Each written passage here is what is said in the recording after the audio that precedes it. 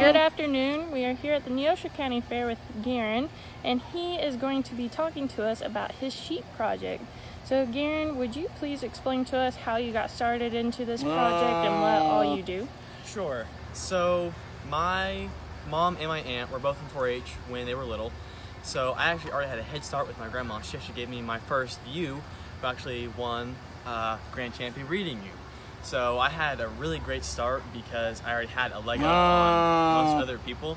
So, and it's also really helped that my uncle has really helped me along the way with his animal science degree. So, and that was a massive help. And we have a lot of ewes that we have in our barns, so that's also really helpful.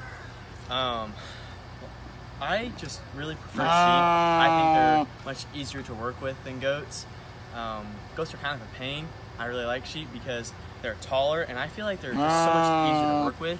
Now, just to keep as pets, goats are the way to go. But I prefer sheep for the most part. And how do you work with your sheep? So what I usually do is when I'm first trying to break them, I'll halter break them first. And so by halter breaking them, you just put the halter on them and you try to get them to lead. And so that's one of the most challenging things that you can do is get them halter broken.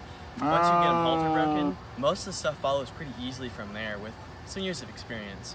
A lot of the other things I like to do is our grandma's house is right next to our barn, so we can take them out there and get some nice open field and just pretend like you're in the ring. Okay. If there's a younger 4-H member or any 4-H member that would be interested in being in the sheep project, how would you recommend them getting started? I would recommend getting started by getting a good breeding ewe to start off with. You can actually rent out your ewe to good rams. So really, if you're not looking to get massive scale, you're just looking for some good quality animals, get a good breeding ewe and either AI her or sell her out to a good ram.